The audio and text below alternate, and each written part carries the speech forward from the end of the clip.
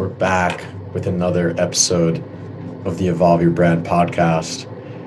And I've got another spontaneous guest jumping on today.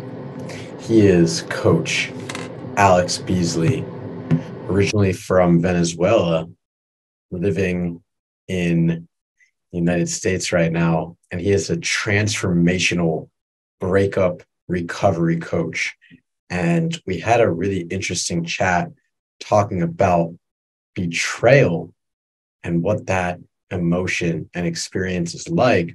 And I thought it would be so cool to have him come on and talk to us today. Without further ado, welcome on the podcast, Alex. Well, thank you for having me. Just to rectify a little bit, like I'm from France. I was born in France. My mother is from Venezuela, so that's what it is. Yeah. Get the Venezuelan blood and the French connection. So let's dive right into it. What was this experience or moment in your life where you experienced betrayal that's led you to now helping others to deal with something similar? Okay, so the betrayal I experienced was, it was a first real love situation where when I graduated high school, I decided my father had moved to the US for a year already, and I decided to go and closer to him to the US so I could learn English for 1 year. But at the time, I had been in that relationship with this girl for about 2 years already, and we couldn't resolve to end the relationship before I left. And we had told each other that she might come to the US too. So I was kind of here in New York City waiting for her to join me, right? But it didn't go that way. So I came to the US. I was, in this English school where I was taking classes every day to learn English, surrounded by all these foreigners. And so what happened was, as soon as I left, everything changed. Like, she just started being more distant, and basically everything we had said to each other before I left kind of didn't hold anymore. And so for a long time, I was kind of just in denial. I was still trying to text her, figuring out like, okay, so what's happening? When are you coming and stuff? And I could see that she wasn't on the same page anymore. And I had planned to go back to France in December to see her. So I had left at the end of August, September. So September, October, November, December. So yeah, about like maybe 3 to 4 months away from her. And a week before I went back to France to go and see her and visit her, like, she called me on the phone and she broke up with me. Wow. And so that was crazy, because that was literally the only reason I was coming back to France. Like, when I went there, my mom wasn't even there. So I went there and I was by myself. And at that time, I just had given her a lot of my stuff so she could, do what she needed to do while I was away. I was just like, okay, you can take my scooter. I had a little scooter, like, motorcycle type of situation. And I was like, you know what? I'm not going to be here. So if you want to move around, you can use it. I was just like super naive and so nice and open-hearted that I just gave her everything. And she used it to the point where it wouldn't work anymore. So when I came home, the motorcycle broke down. She broke up with me. I had no way to move around. I was by myself. And then I started learning stuff. Oh, like, she was with that dude. Then there was a lot of other things happening around this situation. And so it was just really overwhelming. I had given my full trust to that person, and she really abused it in all the ways possible.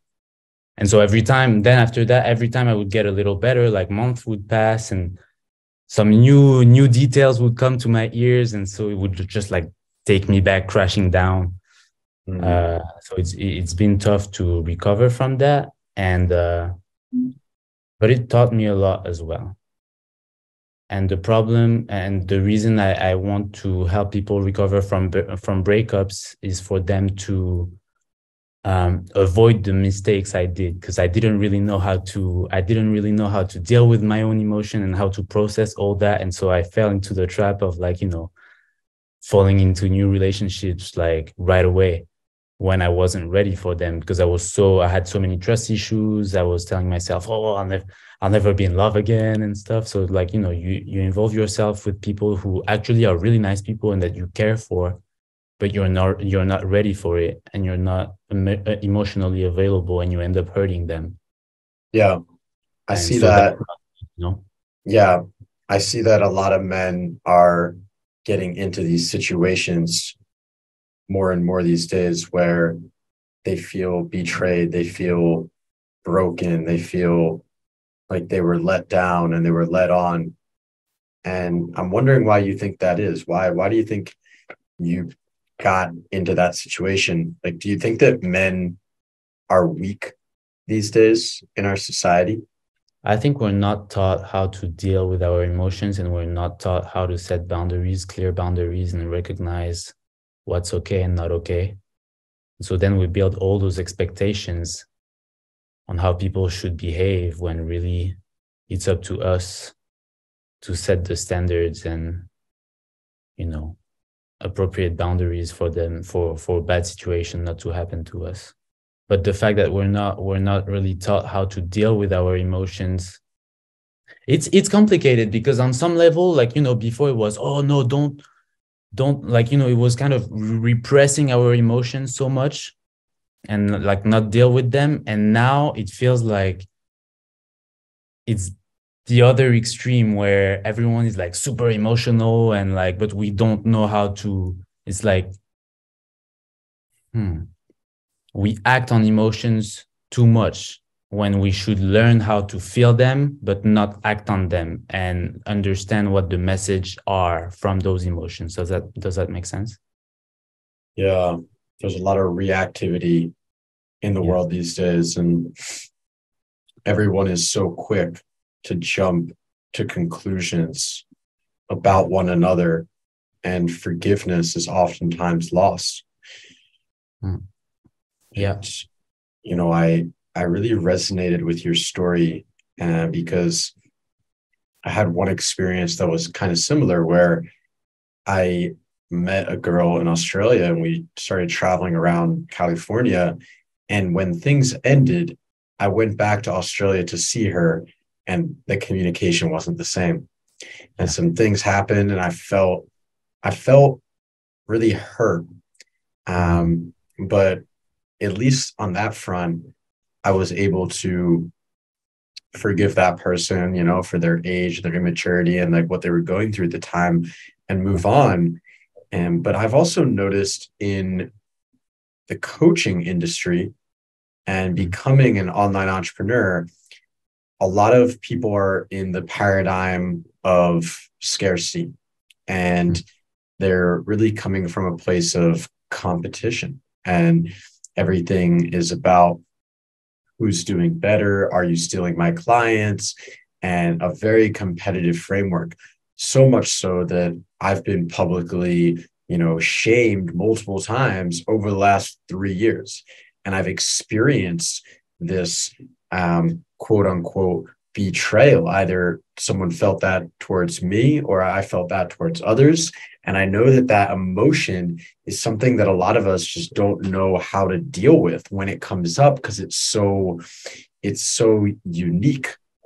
And so what I'm wondering is, how do you let go of grudges and the story of betrayal? When you feel betrayed and you're blaming the other person, look, you might be right about a lot of things, and it's okay to acknowledge that. But what really helped me personally is when I started taking accountability for my part, when I realized that actually there was a bunch of red flags that I had ignored the whole time. because I didn't want to feel hurt by them at the time. I don't know, like my best mechanism at the time was to self-preserve and ignore those red flags, right? But also later I started putting myself in her shoes and be like, oh yeah, but at the time this was happening in her life and she wasn't having a good time. And also I was kind of annoying and codependent. So I wasn't the best person. And that doesn't necessarily make her actions okay.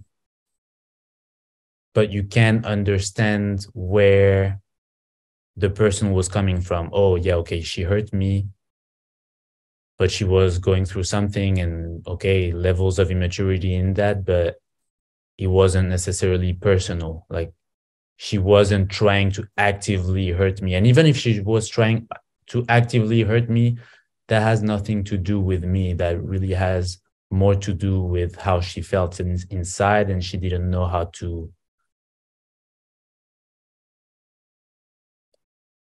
deal with that situation in a better way, I guess. I mean, that's what helped me, like, release grudges. Mm. Yeah, and you talked about how relationships are the biggest teachers in our life. And I really Yeah. resonated with that because I'm someone that really struggled with communication and relationships growing up.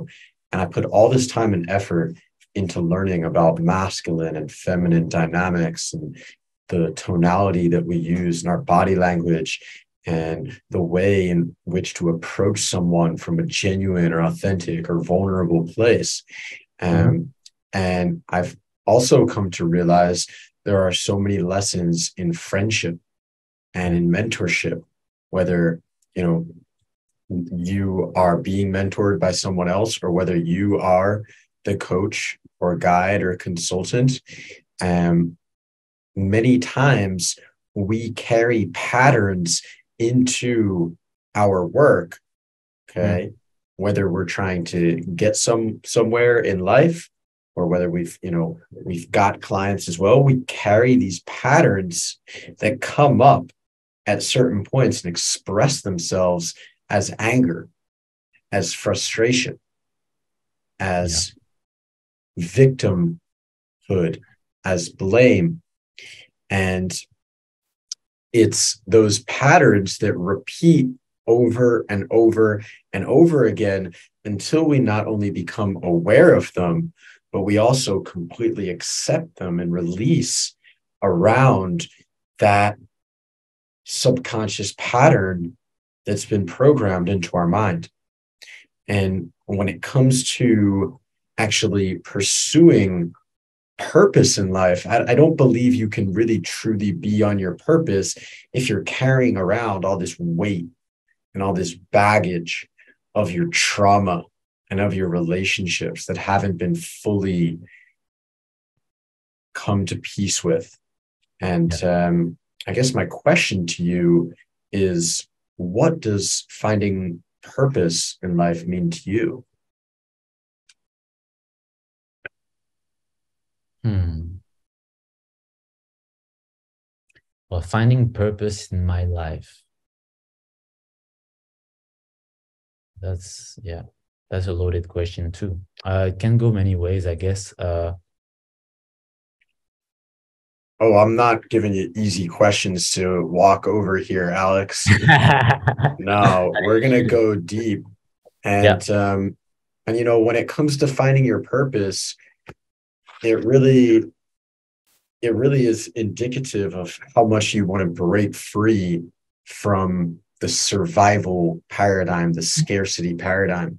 So, what's that been like for you, your journey towards becoming the hero of your story? Yeah. Well, to me, it came, well, yeah. To me, and the way I ended up being where I am today was really by studying my past, every big chapter of my life, and trying to see the connections and the lessons and what I took out of those situations. And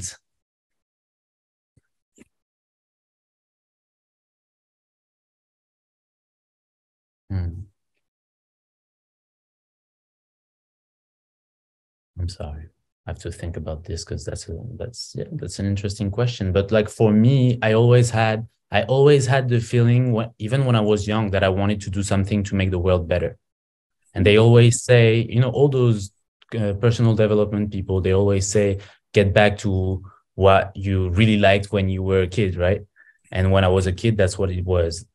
My dad loved traveling, and we traveled a bunch of different places when I was a kid. And we always saw, I saw a lot of people struggling and a lot of injustice. And it was always something that I carried with me. And when I graduated from high school, I wanted to study political science because, my mom is from Venezuela and I saw the situation over there and I wanted to do something, make the world a better place, right?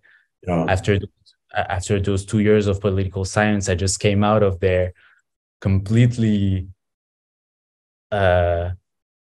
disillusioned by it, feeling like, oh, well, there's no way we can change anything from within the political system because every single people that have good ideas and want to do something for the better get killed, or then there's too much corruption and it's too tough. So then I decided to focus on myself. And then I came to, the place of personal development and getting to know yourself and spirituality. And that's when I realized that for me, I think we change the world by changing ourselves within first. And when you get to know yourself, so getting to know yourself within your body, getting to know yourself, like who you are as a person, who do you want to become, what kind of impact you want to have on the people around you and on society, what's the value that you can bring to people, like how can you serve humanity in the best way with your own skills and like your authentic self, right? And for me, that was that. I always was, even in middle school, high school, always was that friend that people, felt comfortable to come and talk to because I always had, like, I don't know, a good words or some insight to provide them, even though I didn't have all the coaching skills that I had today, but that's always something that I was doing. And so when I heard about the coaching space and I looked into it, I was like, you know what? I think that's really what I'd like to do, because I don't want to get a career that I don't like just for money. I really want to do something that means something to me and that lights my heart up, that I'm excited to do every day. And at the end of the day, I think that's what it is. Finding your purpose is to find something that you can do every day, that you're excited to do, and that you're doing good around the world and you're making people's life better. I think serving is the most, find how you can serve. That's how you find purpose. That's what I think.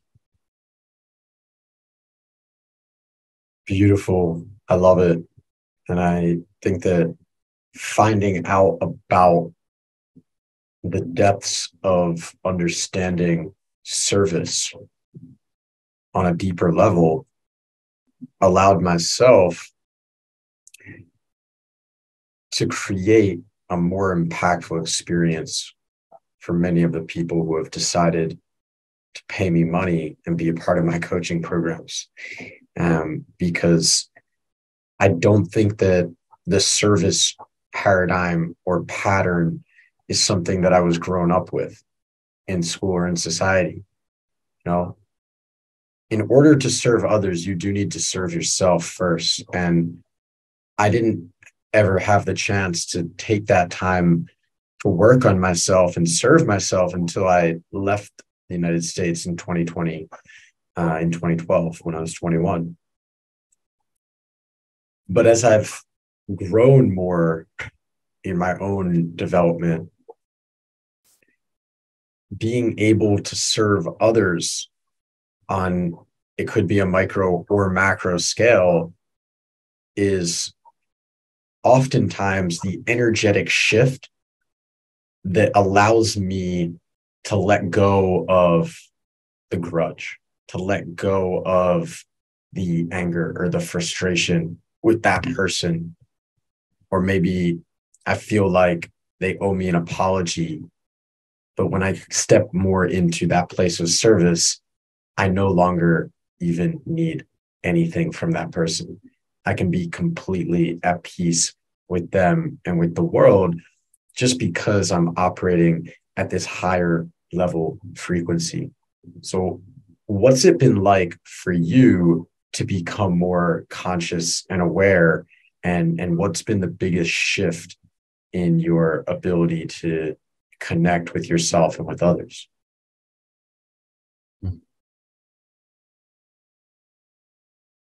Well, again, like relationships really helped with that because they always give you feedback. You know, sometimes you say something and you don't mean anything weird, you don't mean anything mean, but you offended the person in front of you and you're like, oh, wow. And then like you feel shame. And later on, if you reflect on it, you might get the lesson. Oh, okay, why did I feel that way? Was that person right? Or is she overreacting? But sometimes they're right. And you're like, oh wow, okay, I can't say that anymore. Or that what I said, like, yeah, no, that wasn't true. I can't, you know? So it's about being flexible and being willing to observe your own beliefs and thought patterns, because at the end of the day, nobody. I always come from the perspective that I don't know anything. I know what I think I know, but that's it.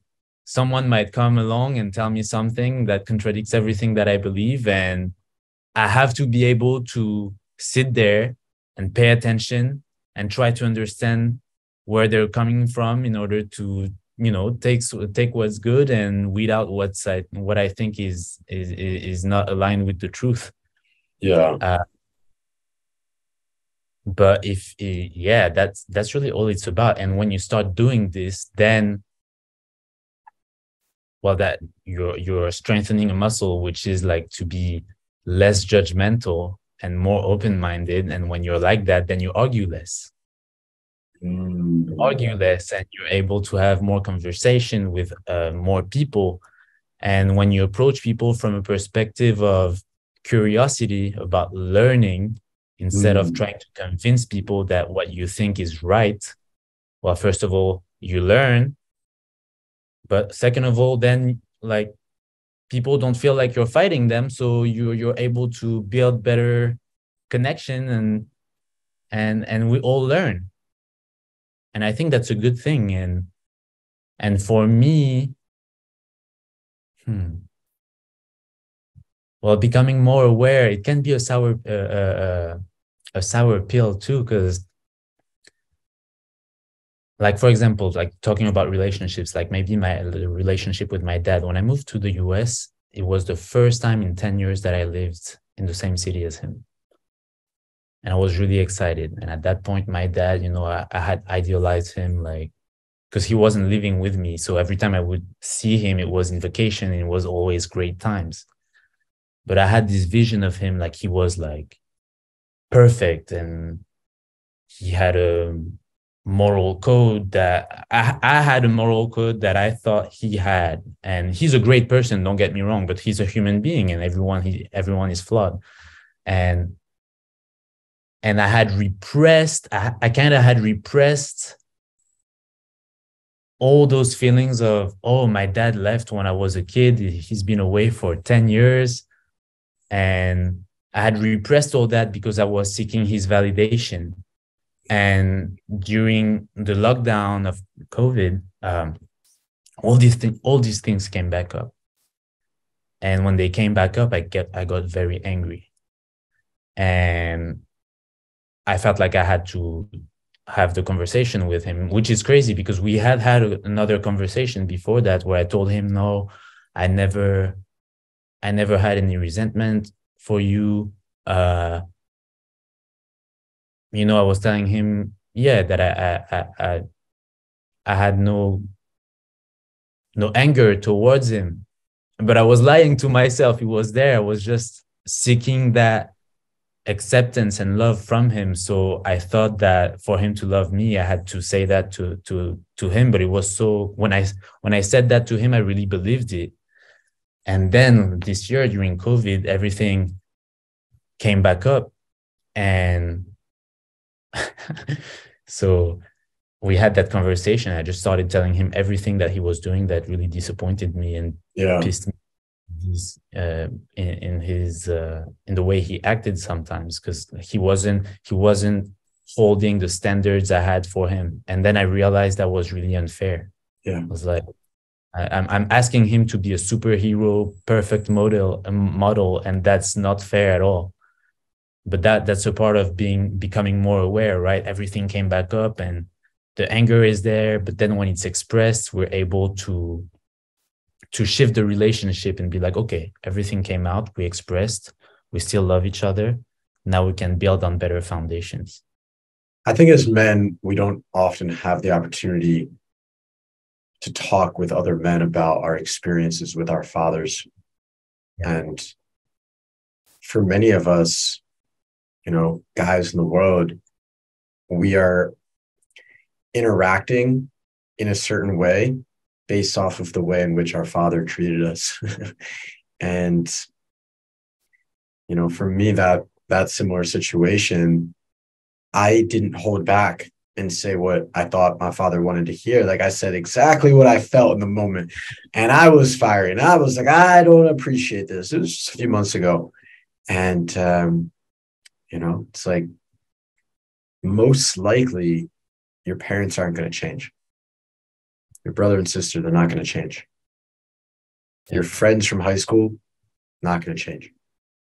So the only person that can make a possible shift or change in the way that they communicate, react, respond energetically is you, is me, is us.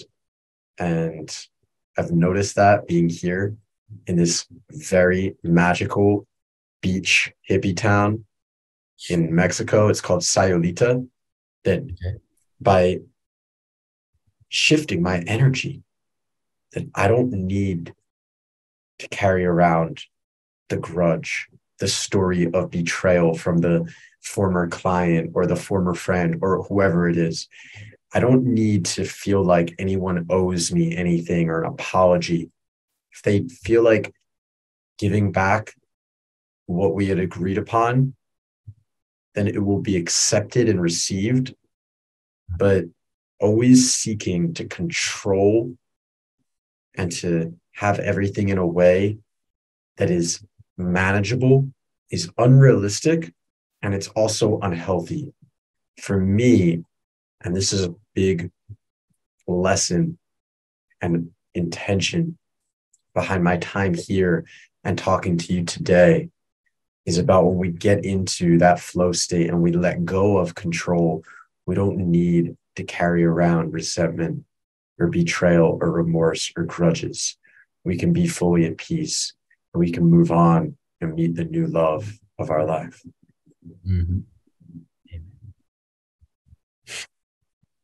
Well, with that being said, I would love to hear from you about how you are evolving your brand around dating and relationship breakup and recovery in this coming year.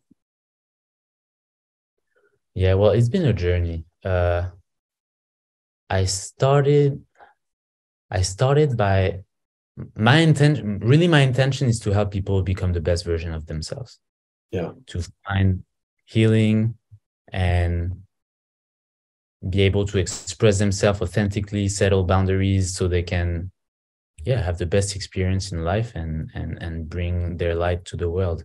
So my first approach was to go into the stress management space, because as you said, in order to do that, we need to get out of the survival, the stress response, so the survival instinct state, right?